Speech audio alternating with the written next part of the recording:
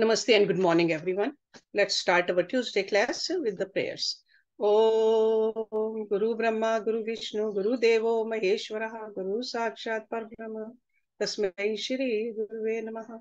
Om Bhurvavasva, Tatsavitra Varenayam, Bhargo Devasya Dhimahi, Diyo Yo Nah Prachodayat, Asto Ma Satyamya, Tamso Ma Jyotirgamya, मृत्योर्मा अमृतम गम्या ओम सहनावतु सहनो भुनक्तु सवीर्यं करवावहै तेजस्विनावधीतमस्तु मा विद्विषावहै ओम शांति शांति शांति। Let's open our Mahabharata books and we are going to start a new Parva, Aswamedha Parva. And we are starting this reading from page number 613. So Krishna says farewell. In Hastinapur, the Pandav takes up the reins of the chariot of the kingdom. Guilt still haunts him. He blames himself for the war and all the death it brought. Krishna, Vyas and Narad pacify him. They speak to him at length, and at least he has the everyday serenity to discharge his dharma as king. Dhritarashtra spends hours talking to his nephew, and Vidur comforts him as well. Now that the war is over, Krishna and Arjuna take to spending their time with each other, as they used to in the old days. They go back to Indraprastha and rediscover the places where they first grew close. They wander the gardens of the city and spend hours alone together. In the Maya Sabha, they range the forest around Indraprastha, hunting, speaking of everything under the sun of the war, and especially the events that led to it. It hardly seems a few days since they were last here, but in fact 15 years have gone by. They ride out to the Khandavan that they helped Agni burn. It was there that they first met Maya.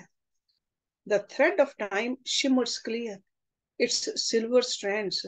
Krishna asked Maya to build a sabha for Yudhishthira. And then the tide of fate swept them along, helplessly. Perhaps it began even before that, when dark Panchali entered their lives. That was the very day Krishna first met his cousins, the Pandavas. They were given a wilderness for their patrimony, and the avatar raised Indraprastha in the desolation. Narad came and told Yudhishthira that Pandu was unhappy in Yam's halls. The Rajsuya followed and stroked Duryodhana's envy. Krishna killed Shishupal, and everything else had come like a flash flood. The game of dice, Dushashan dragging Draupadi into the Kurusabha, the swearing of the oaths of revenge, and then exile. Arjun remembers how he went to Dwarka to ask for Krishna's help. Duryodhana had been there that day. Arjun chose Krishna for his Sarthi, and that sealed the fate of the Kauravas. Then the war to end all wars. Finally, Yudhishthira on the throne to which he was born. One day, Krishna says to Arjuna, the war is won, your enemies are dead, and Yudhishthira sits where he belongs, on the throne of Hastinapur. I have served my purpose, Arjuna, and I must return to Dwarka. I have not seen my mother and father, and they must be anxious. I haven't the courage to ask Yudhishthira if I can leave. I beg you, ask him for me. Arjuna, if he agrees, I will go. If he says I must stay, I shall. What Yudhishthira wants is more important to me than what I want myself. But tell him I said he has his brothers with him to help him rule. He has the wise Vidur at his side. Arjun, you must also Let me go now. Before he has finished this, he sees tears in Arjun's eyes. Krishna takes his cousin's hand. The Pandav can hardly bear to think of parting from his Sarthi. The 18 days of the war had been the most wonderful days of his life. Krishna had been with him every moment. Fear and triumph, they had shared sorrow and courage. During the war, they had been like one person, two bodies, but one spirit. Arjun thinks he would not mind reliving his life, every day of it, just to be as near Krishna as he had during the war. Arjun cries, "You have served your purpose. How can you say that to me?" Krishna smiles. "I only meant the war, Pandav. I know you need me still, and I need you. I can hardly live without you, my friend. Don't you understand? You and I are not apart from each other. Half Krishna's soul is Arjun." For the first time, Krishna tells Arjun about the anxious night he spent before the day Jayadratha died. He tells him how he told Daruk to keep his chariot ready because he would kill Jayadratha himself if Arjun could not.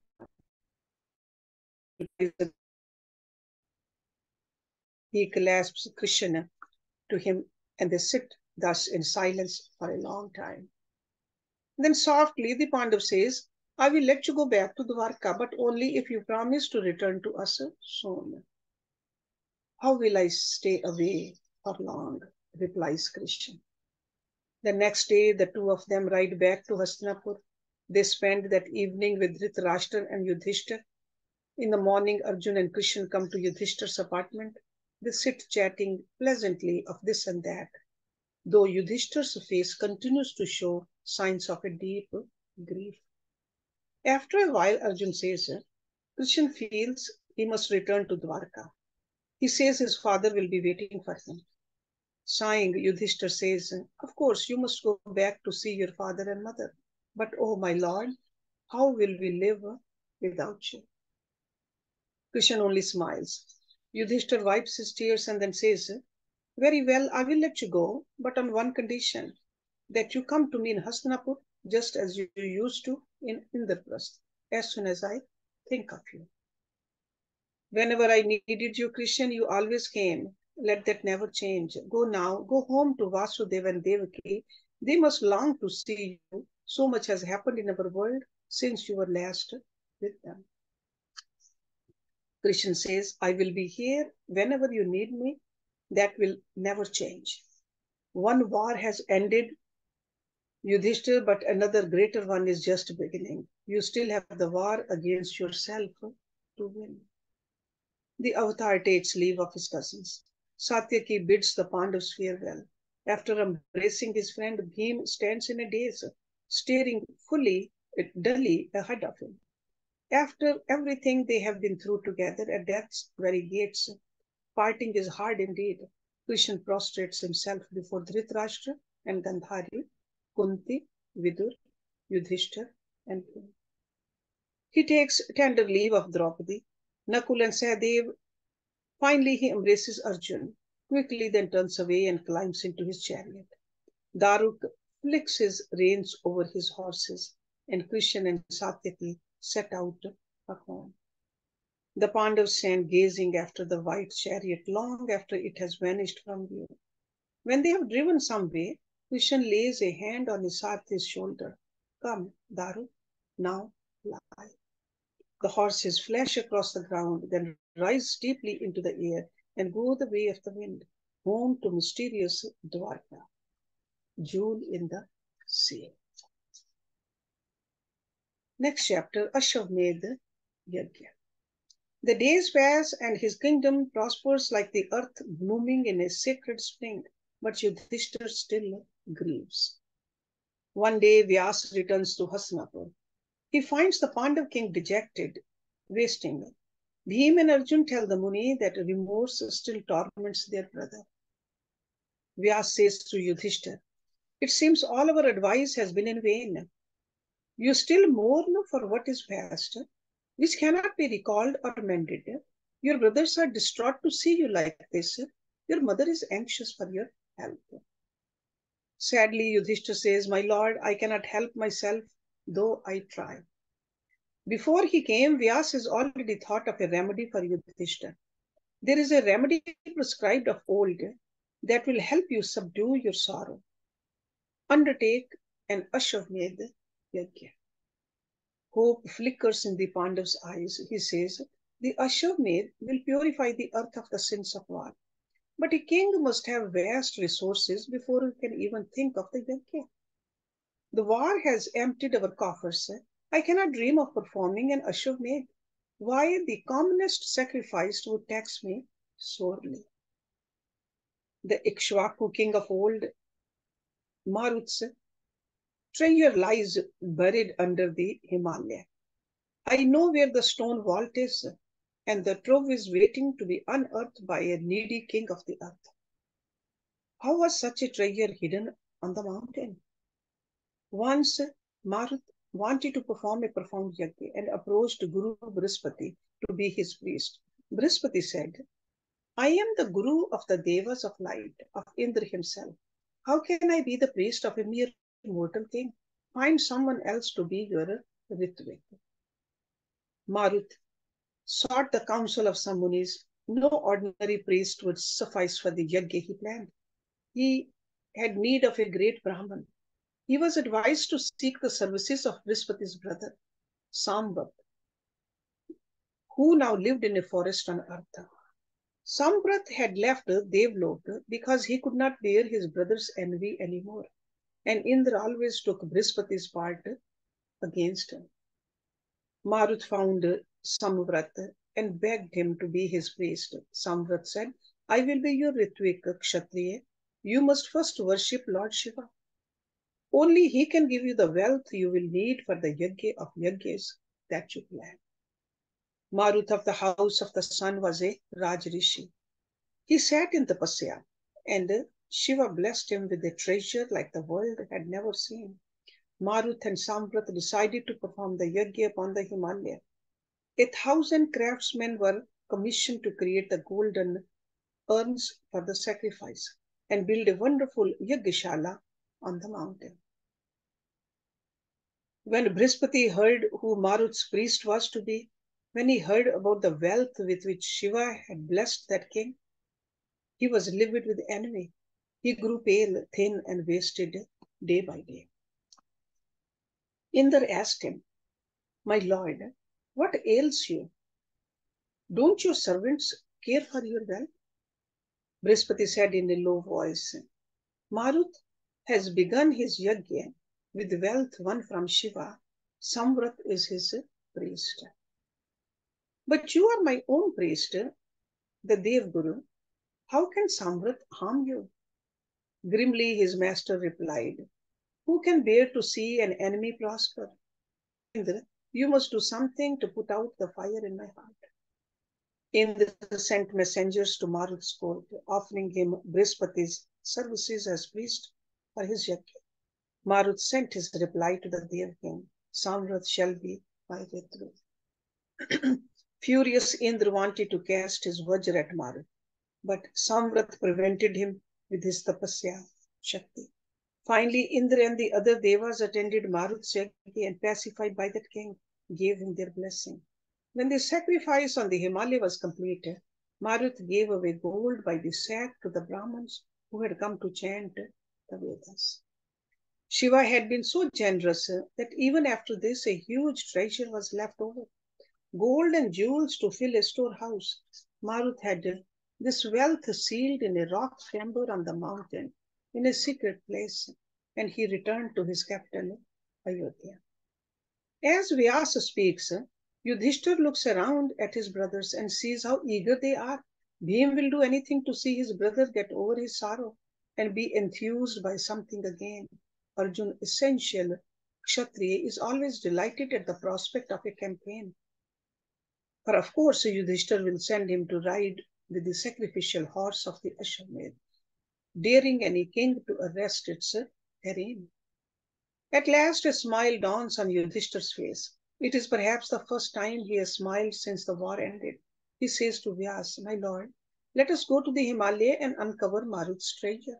We will perform an Aswamedha Yagna." Before anything else, Yudhishthir sends word to Krishna in Dwarka, informing him of their plans. He asks his cousin to come to Hastinapur with his Yadavs for the sacrifice. Suddenly, the eldest Pandav's disposition is transformed. Once more, he seems to look forward to something. There is a light in his eyes again. Vyas smiles to himself. He knows the immediate reason for Yudhishthir's change of heart. The Kuru king loves no place on earth as he does the Himalayas, where he was born. There is no other place which can comfort him and return peace to his troubled spirit like those holy mountains. The Pandavas leave Yuyutsu to care for Dhritarashtra, Gandhari, and Kunti, and on an auspicious morning, they set out for the Himalaya with a force of chariots and men. Word of the Ashwamedh reaches Krishna, and he and his Vrishnis set out for Dwarka. They arrive in Hastinapur a month before the Pandavas return. Having quite forgotten the rage that seized him when he saw Duryodhan felled, Balram also rides with Krishna. There is another reason why Krishna arrives early. There is another task for him in the city of the Kurus. Abhimanyu's wife Uttara is in mourning. She cannot forget her dead husband. That the time they spent together was so short. Uttara carries Abhimanyu's child in her womb, and her confinement is near. Krishna arrives early in Hastinapur because after Ashwatthama's curse that the Brahmashis would destroy every unborn Pandav, the Dark One swore he would restore life to Uttara's child. Great anticipation is alive in the city as the day draws near. At last, on the bright, still morning, the princess delivers a fine son, but their cries of celebration die on the midwife's lips, and shrill wailing breaks out. With Satyaki at his side, Krishna rushes to the chamber of Parva. They meet Kunti stumbling out from Uttara's room, her face covered, sobbing. Kunti sees Krishna and cries, "Only you can save us now. Abhimanyu's son is stillborn. Oh, he looks almost alive, and he is so handsome, but no breath stirs in him, and his heart doesn't beat in his chest. It will be the end of the Kuru line if he does not live. You must give life to Uttara's son, Krishna. You must." She falls on the floor and claps her nephew's feet. Gently, Krishna raises her up. He says, "I have sworn Uttara's son will live, even if I have to use up all my punya to give him life." Krishna enters Uttara's chamber, where Draupadi is in tears and Subhadra is inconsolable. When Uttara sees Krishna, she jumps up naked from her bed and runs dementedly to him. She also kneels at his feet. "Lord, save my child, or I will take my own life." She faints, and her women lift her up and set her on her bed again. Krishna approaches that bed and sees the perfect infant lying there as he slept. Though his eyes are wide open, they stare glassily, and no breath moves his chest. Krishna grows very still. The smile vanishes from his face, and his eyes glow uncannily. The women fall hushed.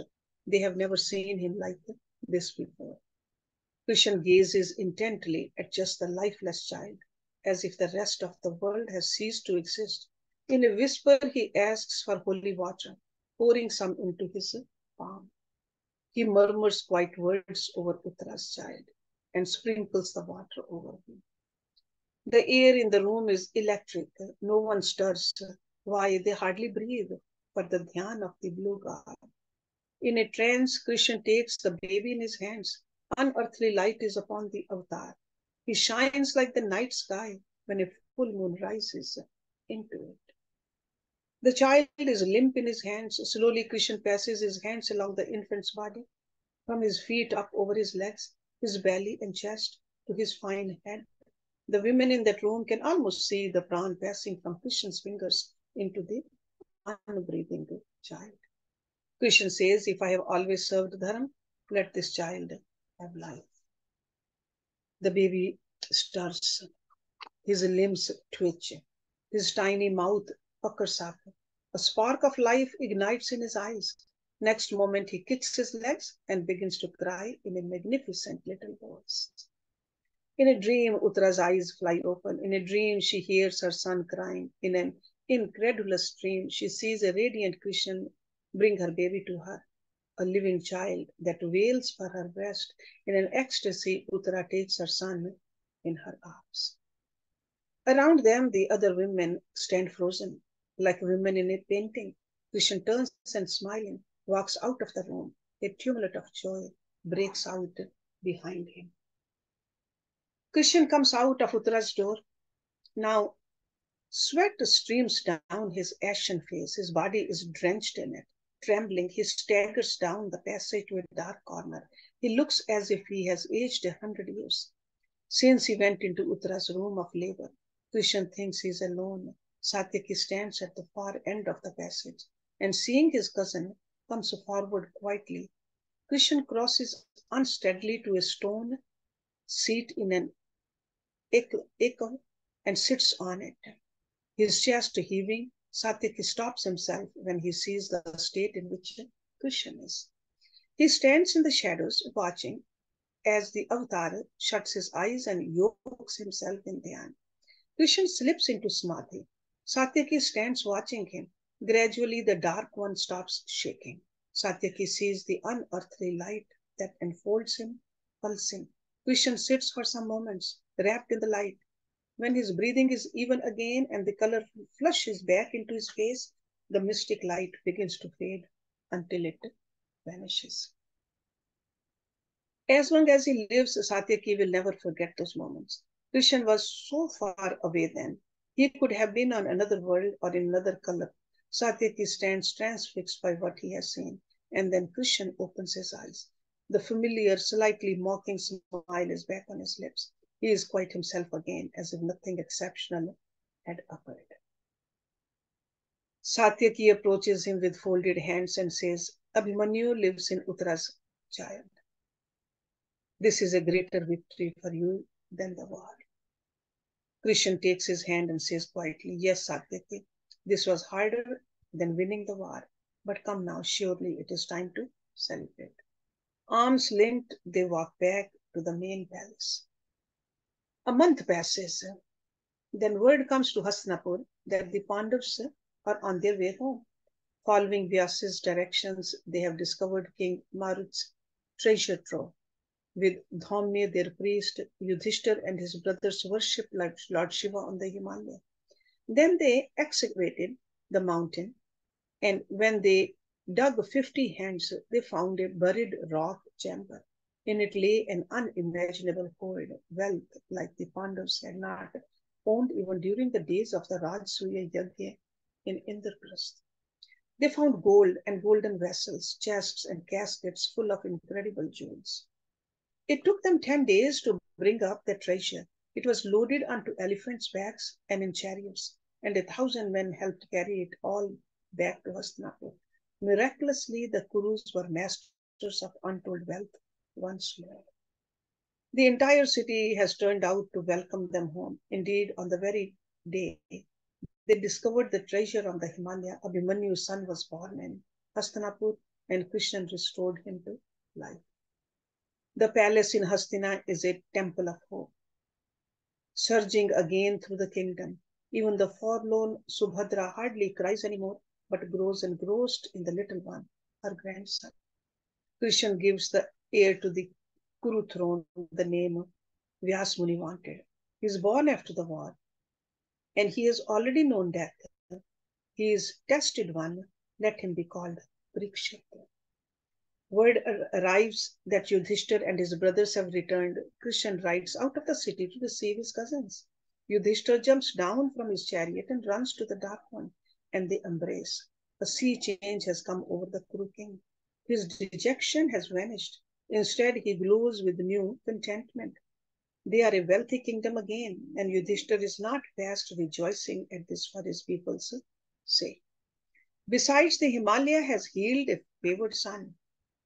One by one, the other Pandavas come to embrace Krishna, and they tell him about their quest for the treasure. As they enter the city gates, Krishna says to them, Uttara is a mother now. Your grandson is called Parikshit. Such joy breaks out on the Pandavas' faces. Bhim gives a roar of delight. Yudhishthira cries, and he lives, Krishna. I swore he would, didn't I? They cannot wait to see Parikshit, and they ride quickly to the palace. The people crowd the streets to welcome their king home. When they see the wealth of Pandavas have brought, singing and dancing break out, and the celebrations last through the night. Back in the palace, Abhimanyu's father and his uncles are hardly put the little prince down, and a straggle of gloom in Yudhishthir's heart vanishes when he sees Parikshit and takes him in his arms. They pass the handsome child from hand to hand, and the quaintest sight is Bhim holding him in his arms. This is no doubt left in anyone's mind that a bright new time has dawned over the destiny of the Kurus, and the time of darkness that Duryodhana brought has ended. Once more, there is a future to look forward to, a future that Abhimanyu's son will rule one day. More enthusiastically than anyone else, Yudhishthir throws himself into planning for that future. Vyas returns timely as ever to Hastinapur. Yudhishthir says to his grandfather, the Muni, "We have treasure now, my lord. If you bless me, I will perform the Aswamedha Yagna." Vyas says, "The Yagya will purify the earth, and all of you of the sin of the killing you saw and did. You must not waste any more time." Yudhishthir has another thought. He goes to Krishna and says, "My lord, if it hadn't been for you, we would never have won the war. You must perform the Aswamedha Yagna to exorcise us of the sins of Kurukshetra. I beg you, do this for my sake." Krishna laughs. "Now I know beyond any doubt that you must perform the Aswamedha. My noble cousin, no other king has the relinquishment you do. You are lord of the earth, king of the Kurus, and are happy to serve you. The performance of the Aswamedha Yagna is a tradition in your royal house. I am content as I am, but my joy increases day by day as I see all my dreams being realized. Perform the Yagya, Yudhishthir. To me, it will be just as if I did it myself." Plainly, Krishna means what he says. The truth is that he has been deeply concerned about Yudhishthir. He had feared the Pandav might never recover from his remorse. Now he sees him full of hope at the birth of Parikshit, and he is relieved. For the avatar, it is another battle won. Vyasa finds an auspicious day for the yagya to begin. The finest white horse in the king's stables is chosen to be the sacrificial animal. Yudhishthir asks, "Everything is ready, but who will ride with the horse through the kingdoms of Bharatvarsh?" "Arjun is the archer. Let him go with the horse," says Vyas. "Let Bhim, Nakul, and Sahadev remain here with you and do whatever needs to be done in Hastinapur for the sacrifice." Yudhishthir turns to a beaming Arjun. "My brother, go with our army and invite all the kings of Bharatvarsh to the Aswamedh. If any of them opposes you, subdue him in battle. But Arjun, as much as you can, avoid bloodshed." Arjun takes the initiatory back. He sets out in his chariot with the white horse going before him, and an army and some Brahmins following. The Pandav goes forth in elation. The people mill in the streets, and the thunder of the Gandhiv's bowstring resounds through the city. After Arjun leaves, preparations begin in earnest in Hastinapur, and Bhim and the twins oversee them. 100 kings will arrive shortly in the Kuru capital, and they must be housed and fitted royally. Another small city comes up quickly within Hastinapur. At its heart is a wonderful Yagyashala with golden pillars. Meanwhile, Yudhishthir takes his vows as a sacrificer and sits before the Yagya fire. His chest covered with the skin of a black buck, his lions with red silk, and a staff in his hand. Vyas and countless other Brahmins gather in the city of elephants to bless the Kuru emperor. They have come to usher in the new age that is upon the world, the Kali Yuga, as auspiciously as they can. Of course, at the back of their minds, a shadow lingers of the other bloody yajna on Kurukshetra with which the Kali began. But they have seen enough evil for a lifetime. And if anyone thinks of what sort of age this is that began with such a war, no one says anything about it. They are content to mind the day as best as they can. Meanwhile, Arjun follows the white horse through Bharatvarsh. They ride north first, and hardly a king dares obstruct them. They turn east, and a few lords of the earth have to be quelled with battle. After the war at Kurukshetra, there are hardly any Kshatriyas left in the world with the stomach for a fight against Arjun. West and south, also the Pandav conquers, and all the kings of the sacred land submit once more to Yudhishthir's sovereignty as they did during the Rajasuya Yagna. A month before Arjun rides home, these Kshatriyas begin to converge on Hastinapur with their legions for Yudhishthir's horse sacrifice. They bring treasures for the Kuru emperor. The awareness of a new age is upon them all, and they come keenly to the Kuru capital to forge and renew their ties with the most powerful monarch in the world and to establish a new peace on earth. Bhim and the twins have seen to it that Hastinapur is splendid with its new mansions and sabhas. The guests are wonderstruck by the Yagyashala that stands at the heart of the city, reminiscent of another sabha in another city, a sabha that sparked with such envy that a war to end all wars was fought in the world. Bhim, of course, is in charge of the kitchen that serves the visiting kings, and it can be safely said the fare in Hastinapur is even more extraordinary than it was 15 years ago in Indraprastha. For in between, Bhim had served a year in Virat's kitchen, and he had learnt a good deal of the culinary art during that year. With the typical humility, Yudhishthir receives his guests, shows them to the mansions where they will stay. All the kings have arrived, and at last one day the white horse canters into Hastinapur.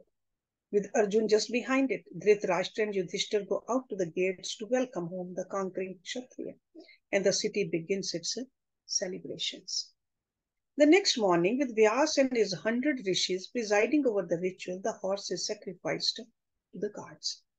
The animal is cut into pieces, and then Draupadi, the queen, is made to sit next to these. The Brahmins then cook the marrow of the dead steed, and the Pandavas sniff the fumes with the boiling marrow, which would remove every stain of sin from them. The other portions of the horse is fed to the sacred fire, and for the second time, Yudhishthir is crowned emperor of Bharatvarsh.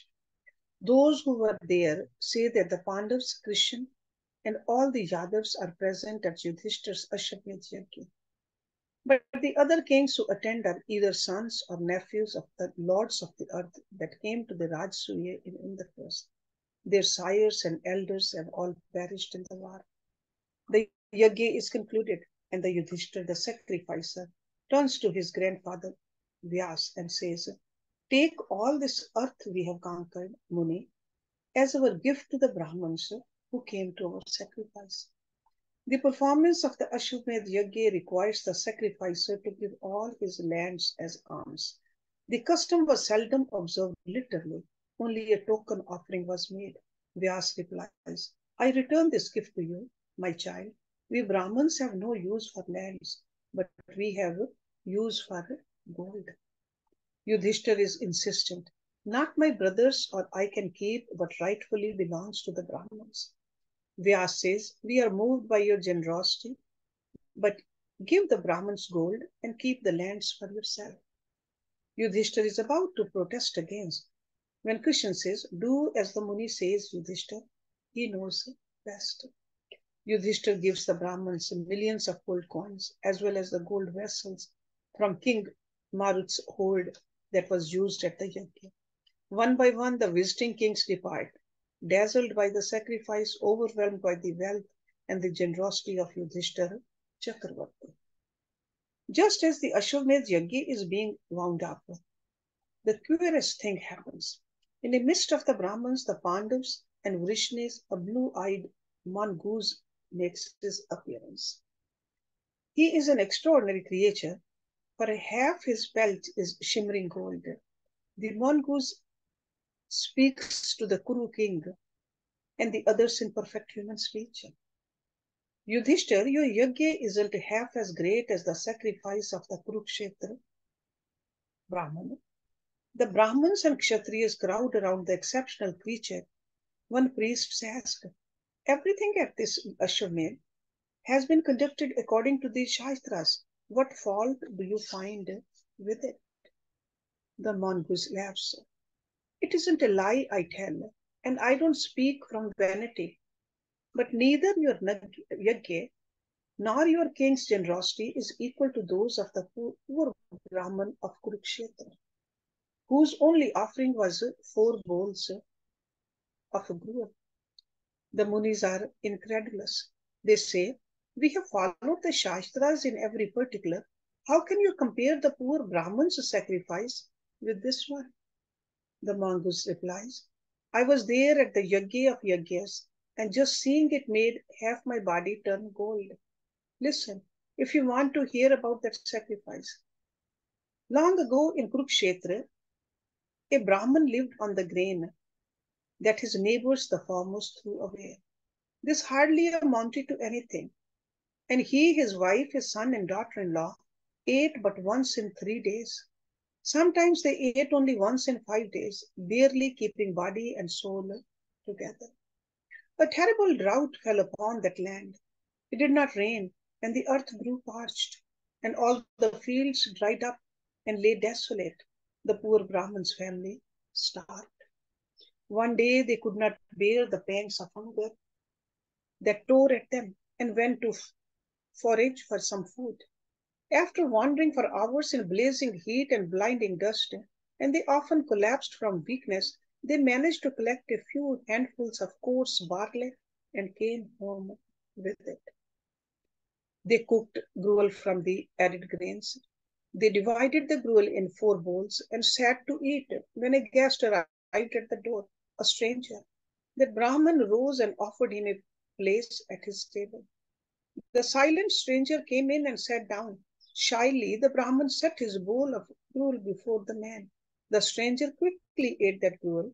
He looked upon, he looked up when he had finished, and he was not satisfied. The Brahman was embarrassed, hardly knowing what to do. His wife called from the kitchen. She pressed her bowl into her husband's hands and said, give the visitor my gruel as well. If you can go hungry, so can I. Almost in tears, he gave her portion to the stranger. In no time, the guest licked the second bowl clean, then looked around, obviously not sated still. The Brahman's son called his father and pressed his uneaten gruel into his hands. I too can starve, father. Let our guest eat. The Brahman began to protest, but his son was adamant, and the stranger had the third bowl of gruel. He still looked around him hopefully. The daughter-in-law called the old Brahman and handed him her bowl. The Brahman said, no, my child, I cannot take this from you. She would not listen, and the fourth bowl of gruel was also set before the stranger. And he emptied it quickly, as if it was the finest delicacy he had ever tasted. Suddenly the stranger's body shone with heaven's light. He said, Brahmins, your generosity isn't of this world. A shower of petal rain fell in that humble home. Its fragrance was divine. The poor Brahman and his family stood astonished. Their guest went on, your generosity has earned you a place in Devlok. He pointed through the door. Look, Lord Indra has sent a viman for you. Your sacrifice is greater than any Ashwamedha Rajasuya. Come, let us go. The poor Brahman family followed the stranger into the viman, and he took them into the heaven. I had been hiding in my corner, watching all this, and when the Brahmins flew away with the messenger, I came out. I was also hungry, and I saw that a few drops of the barley gruel had fallen onto the floor. Oh, it smelled so wonderful, better than any other food. I crept up and licked up those fallen drops, and at once half my pelt turned golden. Since that day, my friends, I make it a point to visit every yajna in the land of Bharat to see if I can turn the other half of myself golden. So far, though I have been at countless sacrifices, a Rajasuya and an Ashwamedha among them, I have not found a yajna to match that of the Brahman or of Kurukshetra. Look, the proof is upon my belt. Only half of me is gold. Yudhishthir, non-violence, self-restraint, contentment, uprightness and gentleness, sincerity, austerity, truthfulness and charity are superior to the greatest ritual sacrifices. All the fine offerings of your yajna are not equal to a few drops of the poor Brahman's brew. With that, the mongoose vanishes. Krishna stands smiling to himself, and all the others have something to ponder. Soon it is time for their royal guest to depart. And last of all, Krishna, Balram, Satyaki, and their Yadavs leave Hastinapur to return to Dwarka on the ocean. Though the Ashwamedh Yajna might not have been as great as the poor Brahman sacrifice, it does wash their sins of the war from the Pandavas. Peace returns to Yudhishthir's spirit. The nightmares that ravaged him since Kurukshetra no longer stalk his sleep. With Parikshit as their hope for the future, the sons of Pandu begin a long and blessed reign from Hastinapur.